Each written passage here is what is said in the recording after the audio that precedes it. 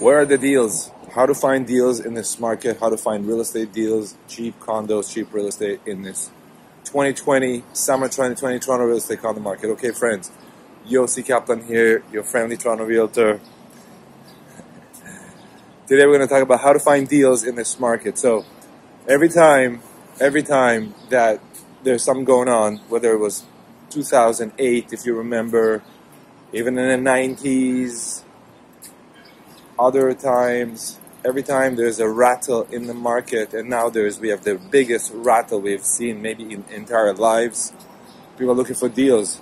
Now the first knee-jerk reaction is, oh, everything's gonna crash, blah blah blah, and that's normal, that's typical, and a lot of the people that are watching YouTubes or the news, of course, are getting into the fear narrative. The world's gonna end, everything's gonna be really bad.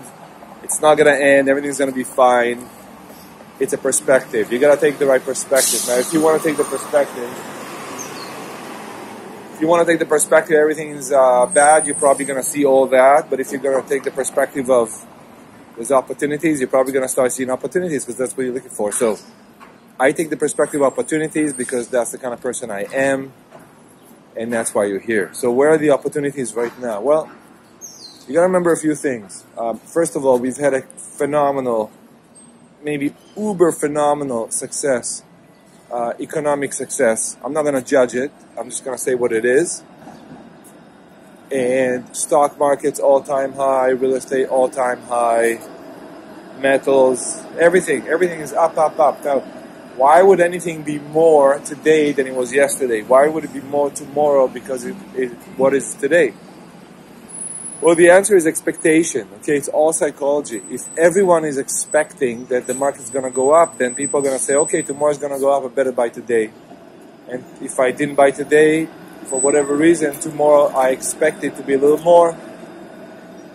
And that's how it goes. And if everyone believing that tomorrow the market's going to be less, then they're going to sit on their hands, not going to do anything and wait for price discounts.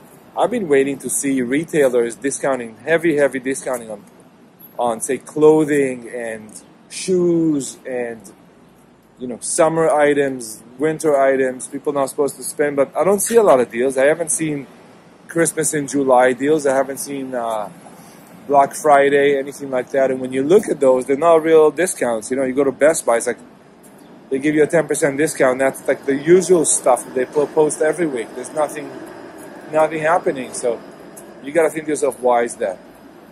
That is because there's an expectation.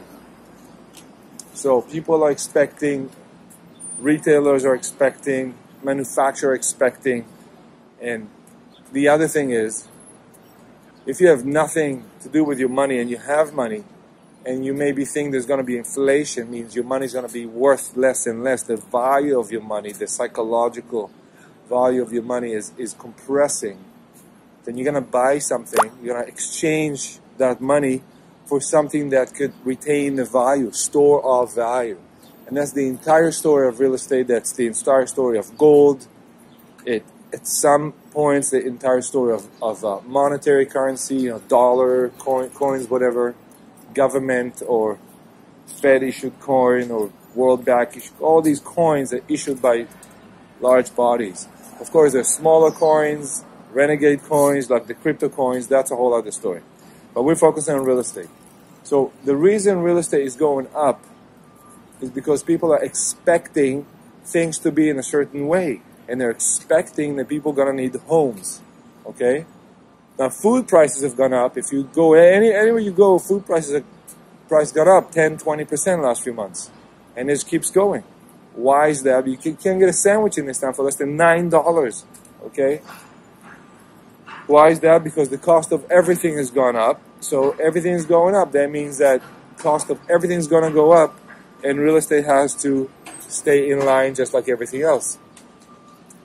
More than that, real estate is a store of value. That means that if you need somewhere to park your wealth, you convert it from dollar to real estate. You buy real estate, and then you live in it, or you rent it out, or you just sit on it like they do some places in the world. They don't necessarily want to rent the real estate or break even. They don't care. They just have money, and they need to park it somewhere, and they can park it at the bank for 1 or 2%, or they can buy a mutual fund and again maybe a couple percent, or they can buy real estate and try to do better. A lot of people believe in real estate because just one of the oldest things in the book, people need a place to live. People need food, basic needs, Maslow's pyramid. So if you adhere, if you provide service that adhere to the very basic needs, you're usually okay. Okay? Because it doesn't matter what the situation is, you still need food, you still need a bed, you still need shelter, clothes, all the basic things. You cannot directly invest, you need a doctor too, but you can't really invest in a doctor. You can buy stocks for pharmas or biomed or whatever, but that's arm length, that's not direct. When you buy real estate, you own it, you control it, you know what you paid for it, you know your expenses, you know what rent you're gonna get more or less, okay? But there are deals, and that's the second part of this video that we're going to get into right now, and that's how to find these deals. So how do you find deals in the market refuses to go down? Okay, well, like everything in life, there's always something else. There's always something you can find. And to me, I'm a local guy. I stay kind of in my area, obviously not every day, but I stay in my area. I love that area. I study my area. That's where I live. Once in a while, you get into a situation where someone has to sell, and they're like, I'm just going to sell it. I made so much money on this unit, or I don't use it anymore, or I want to sell it quickly, or I don't really care for $5,000, $10,000, or $20,000. I already made $200,000 on this thing, or $30,000 on it, whatever it is, and I just need to sell it. I want to do something else with the money. Maybe there's another opportunity. Maybe I need to pay. It doesn't matter. These are the opportunities, and they exist in two places. They exist in the open market through the MLS. If you're looking now at one-bedroom unit, there's the Thompson Residences right there, 629 King. Some really good deals. Now you can tell me, Yossi, these units were selling for less than $300,000 when it came to market, but obviously inflation happened, life happened, time happened. But now they're going for in the 500s. Still a reasonable price, in my opinion, for a good location, good quality building, some nice services, and everything you want from the city around. Are they going to drop back to 400? I don't think so. They're going to drop back to 300? I don't think so. Most of the people buying these units, they're established. They passed the test. They paid the condo fees, the mortgage. Over 95% of these are rented anyways, because the vacancy in Toronto has not dropped by that much. We probably added a bunch of Airbnbs in, but in a city of 8 million, or how many millions we have here, even if you had 1,000 units, 2,000, 10,000 units, still a drop in the ocean. Now, winter comes, even Labor Day comes, and people going back to school, if there is school, work, if there is work. But eventually people are going to have to go to work, people have to go to school, people have to send their kids to school, and life will force itself on any situation, regardless what the situation is, because we just got to do it. Now, mind you, there's still a lot of public, there's the driver in there, and all the support system with the TTC, that's billions of dollars a year of salaries and income. And there's still a huge part of the population is working, have not stopped working, probably 2/3. They haven't really been affected. They still need a place to live. They still need to work. If they work from home, they maybe need more space, because if you live in a one-bedroom and just live there, that's great. But now if you got to put an office in your 500 square feet, that's a problem. So maybe you need a larger space, maybe a 1+ den or a 2-bedroom so you can work from home, if that's what you're after. And people still need a place to live. So on the MLS, and if you want me to tell you what's a good deal, what's not, because it's not only about the price, it's the building, it's the unit, it's the floor plan, it's the exposure, it's some buildings have higher costs per foot on the condo fee, some are lower, some have been recently renovated, so you can expect the cost to be stable, and some need some work, so that means that they either got to hit the reserve fund or raise their condo fees to get some, some buildings get into 30, 40, 50 years old in the city. So the elevator breaks, now it's under contract, it's under warranty, but things happen. So all these come together, and the thing that separates humans from the computer is that we can put things together that computer just cannot. Maybe one day, but still a bit of time. Maybe a computer can see a trend, but a human can just look and say yes or no very, very quickly. You know how it is. You look at a car, you go, oh, great car. You look at anything, you go, this is good, this is not good. You can look at a piece of food and say if it's going to be tasty or it's raw. Same thing with real estate. Is it going to be a good investment or not? Your gut feel is actually a summary of sorts of everything that you know already. And your brain just gives you the answer very, very quickly. Then you can think about it. How do I know this? Oh, yeah. So there's a lot of opportunities. And the second, of course, is in the assignment. So if you were looking at assignments, there's a lot of assignments coming on the market now that were sold 3 and 4 years ago. Guess what? 3 or 4 years ago, the price was way lower than what it is today. So if they pay for the assignment $700 or $800 a foot, and they're selling this brand new assignment for $1,000 a foot or $950 a foot, where everything around you, pre-construction sell for $13 and $14 a foot, you're literally saving 30% or 40% off what you would pay for if you're buying new. Now, obviously, assignment, you mean you got to close on it, you got to put the tenant in it. You can play that game of buy it, put your 15% and flip it. But if you're going to get a $100,000 discount on a unit or $200,000 discount on a unit, do you really care if the rent is $100 more, less or more?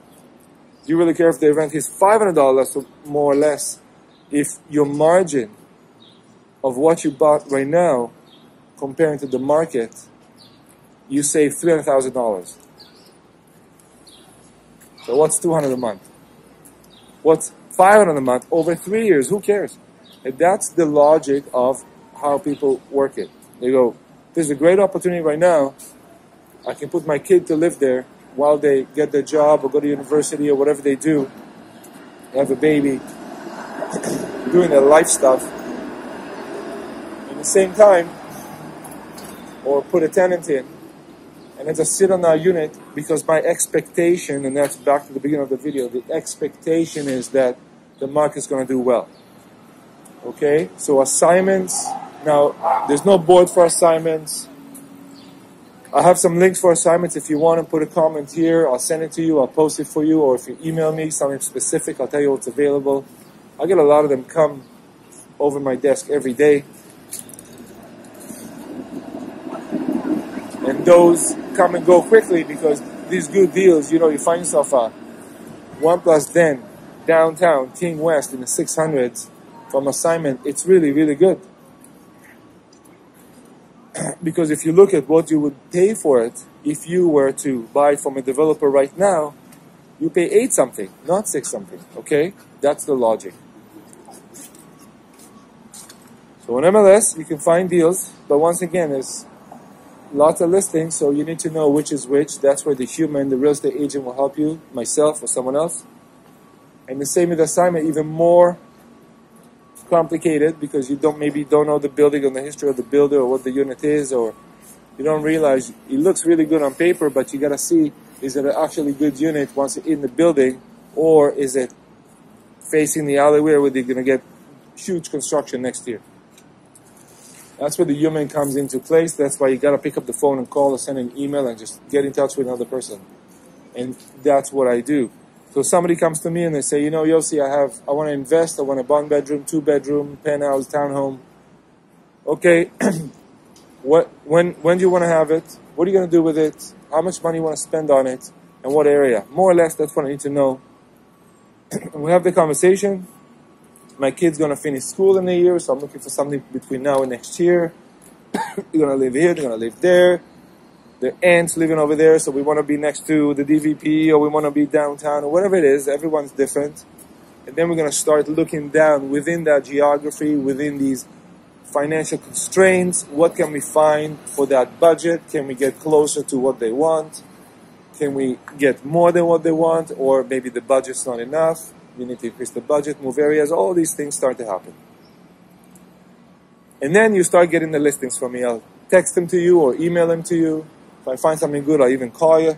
Say, yo, found a really good one. I think you should take a look at it. And that's where you come into action and you start to look at what you know. Now, if you're real estate investors, that's great, but I don't expect you to have the knowledge that I have after 20 years of doing this every single day. That's many 10,000 hours in place here. And that's why people work with me and people like myself, because we actually understand the market really well. Wow. Oh, somebody passed King Street or something. Okay. So, there are opportunities. They may not be so easy for you to see, because if you're not in it day in, day out, you may not realize you're looking at an amazing deal, or you may be looking at something that's completely overpriced. Either way, Yossi Kaplan, give me a call.